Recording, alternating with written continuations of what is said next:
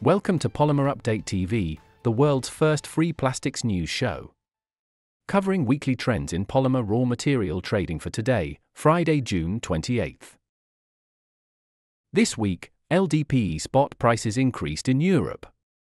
In the European low-density polyethylene markets, participants were eagerly focused on the upcoming upstream ethylene contract price settlement in July.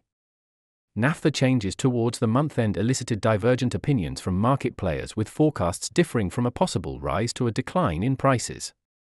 LDPE specialty grade avails were limited, with market players impeded in their quest to secure extra volumes either through contract or spot transactions.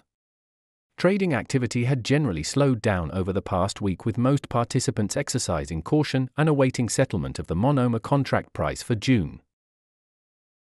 In the spot markets, LDPE prices were assessed at the €1,195 to €1,205 per metric ton FD Northwest Europe mark, week on week up €10 per metric ton. Thank you for watching.